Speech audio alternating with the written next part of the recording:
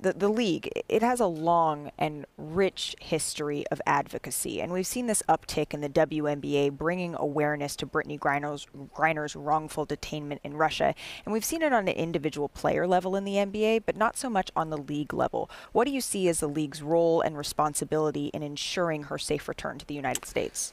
The league, and by that, both the WNBA and its brother league, the NBA, we have a huge responsibility to Brittney Griner as one of our players. I mean, part of our decision to not take a higher profile here, frankly, came at the suggestion of experts in and out of government who thought the best path to getting Brittney out was not to amplify the issue. Having said that, there's an enormous role for the public to play through protest or letting their representatives know how badly, how strongly they feel about this.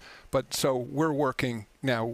Kathy Engelbert, the commissioner of the WNBA, is on this issue every single day. I'm working side by side with her, but we've been in touch with the White House, the State Department, hostage negotiators, at every level of government, and also through the private sector as well. So our number one priority is her health and safety and making sure that she gets out of Russia. And that she returns safely. Commissioner, thank you so much for your time.